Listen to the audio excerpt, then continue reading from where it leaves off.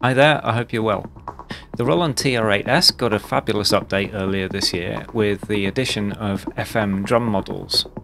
I thought I'd spend a little bit of time describing how each of the different dials works, if you're unfamiliar with those, and a brief explanation of what FM synthesis actually is to try and demystify some of these new controls.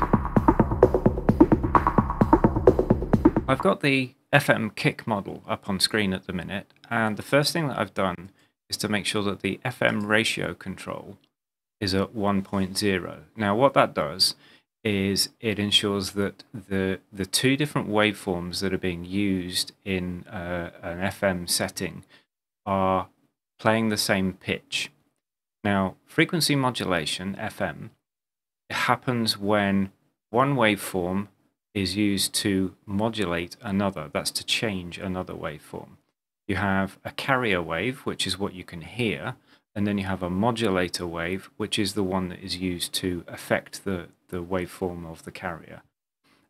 Some synthesizers that use FM refer to these as operators, and you can have operators that do either modulation or are carriers. That's just a catch-all term. I haven't got any evidence to prove this, but I think on the FM synthesis modules here, we've got two operators, a carrier and a modulator. There might be a third one, but I'm not certain. If we have a look at the kick model, as I say, with the ratio at 1 to 1.0, and we play a sound, we've got pretty much a pure sine wave, and that's the carrier waveform that we can hear. If I increase the FM depth, what we're doing is we're changing that sound with a modulator.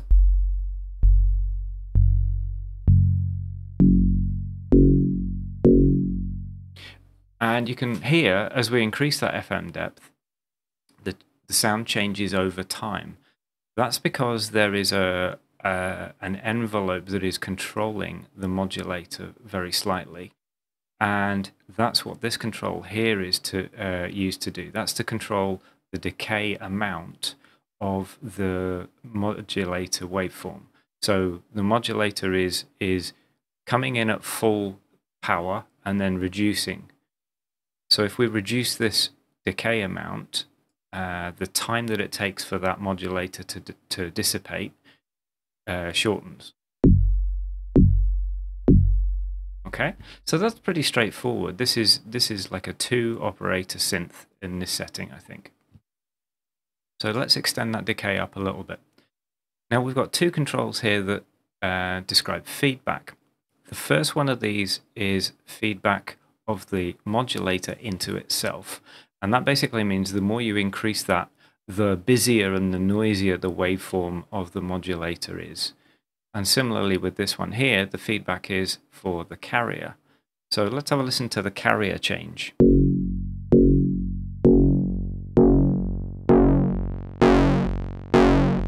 That quickly becomes quite aggressive as a sound.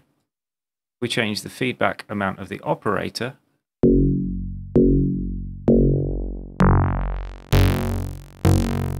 Again, sounds pretty brutal in the end, but it's a very different sound. So that's why you've got two feedback controls. It's the two operators are being fed back into themselves separately. And then finally on this row here, we've got a color control. And I think if I just reduce all the FM itself, I think that is simply a saturator.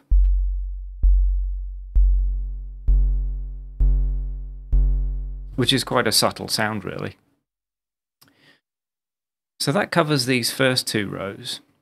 On the third row, we've got, this is pretty much subtractive synthesis popping its head up. You've got a high-pass filter, a low-pass filter, and the resonant control for the low-pass filter. So as you'd imagine, a high-pass filter, that cuts off the bottom end of the signal.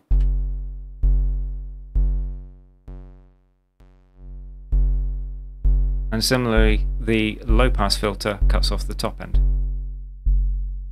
And the resonance will create a peak at the cutoff signal, so it will amplify the frequencies at the cutoff point. So if you combine these, you've got quite a lot of control and the potential to create some really gnarly, aggressive sounds. On the final row here, we've got pitch envelope control. And that is very, very useful for a kick drum because that's what gives you that thump right at the beginning, the transient sound. If that's a short decay, you get a very clicky transient. If it takes more time, you end up with something that's got more oomph than click.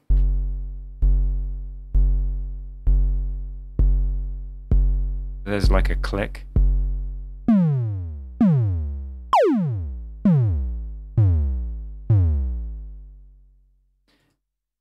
And the last two controls, I think the body control, this is what leads me to suspect that there's actually a third operator. I think this is an additional one without any feedback that's just added into the mix to give another set of frequencies or another frequency to go alongside the main kick.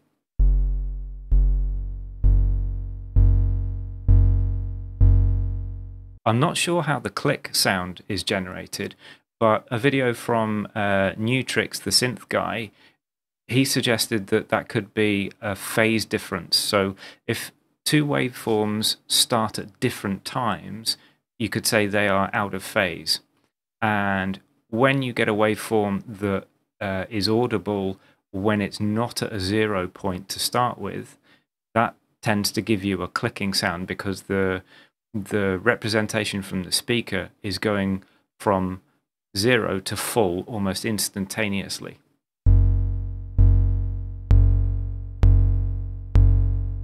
So I think that is a phase difference control. So that pretty much covers the controls of the kick model. If we go over to the percussion model, you can see we've got a lot of the same kind of controls. There is an additional pair here, which are harmonic level and harmonic ratio. So if we just simplify again everything that we've got here,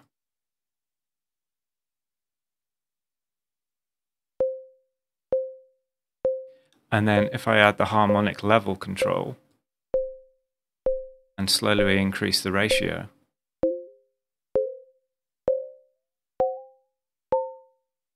so we've got like an additional operator again, I think, in the background, giving you a second tone to go alongside the main one.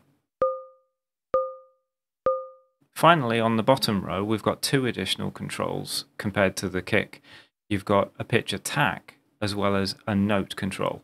Now, assuming that your tuning control is on 0, the note actually gives you the core or the root note that the percussion is playing.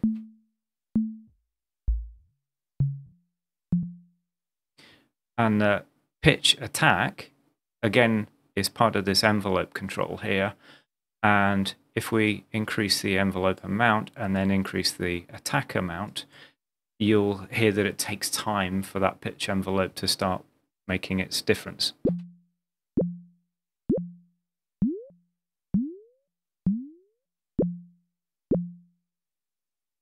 So we've got a full understanding, hopefully now, of the kick and the percussion model. The FM snare drum model, again, has very similar controls. The only addition here is a noise function, and that helps to emulate the snares at the bottom of a snare drum. That's the metal cables that rattle against the drum skin.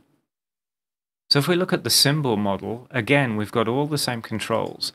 The thing that makes each of these models different behind the scenes will be the preset pitches of the operators and possibly also the amount of feedback that is permitted by the feedback control and the sort of ratio options that you've got to choose from in some cases as well, I think. The hand clap model has got a completely different bottom row. If we listen to the raw sound, you can hear right at the beginning there are multiple transients that you can hear, and if we adjust the claps functions, the interval and the claps itself, you can hear those as they get spread out slightly.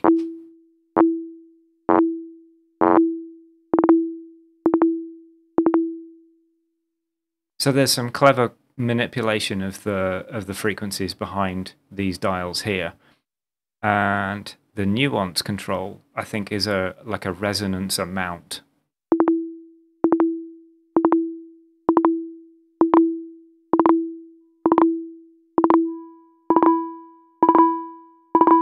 So FM synthesis can get a little bit complicated behind the scenes, but I think Roland have done a really good job of simplifying how it's implemented on the TR8S. If you enjoyed this or found it interesting, please leave a like, it's really appreciated. Take care, and I'll see you on the next one.